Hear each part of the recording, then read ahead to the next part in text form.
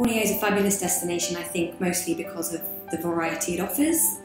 It's a huge island, but actually everything is condensed into this small space in the grand scheme of things. You've got fantastic people, great fun, friendly, wonderful, colourful markets. You've got fabulous beaches, crystal clear waters, some of the best dive spots in the world, and then you've got the rainforest, which is what everybody goes for.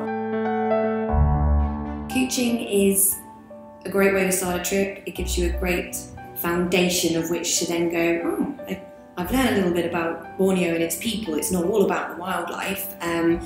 It's got a huge history. It's hugely multicultural, from the old colonial influence to the Malays, the Chinese, as well as the various, gosh, there's hundreds of different tribes within the region that you can learn about the history of. Staying in a longhouse on the Lemonac River is a really great experience. You get to really understand how some of the tribes live. We visit an Iban tribe, which are the old headhunting tribes. So they'll tell you their stories of what they used to do. You'll learn how much of their traditions they still manage to maintain.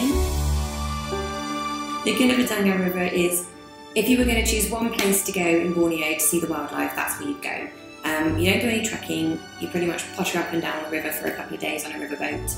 But it's one of the best places to see orangutans, pygmy elephants, proboscis monkeys. Pygmy elephants are a real favourite of mine. The first time I went to the river, we went searching for the elephants.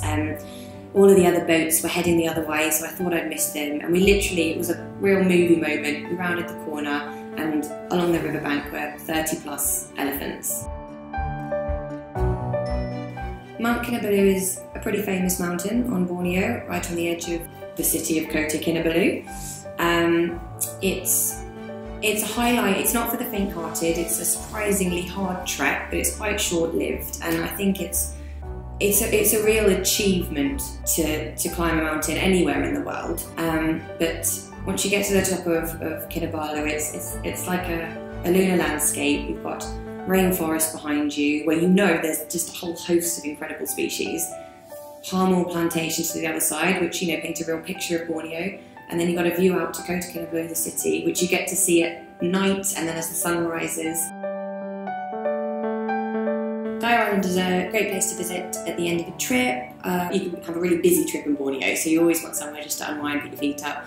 Beautiful beaches, a great rainforest interior, and it's part of a larger marine park near the Tunkan Abdul Rahman Marine Park, of which in the area there are over 60 dive sites and snorkeling sites. So an afternoon, fantastic, colourful, wonderful coral and snorkeling, crystal clear waters, fantastic way to end a trip.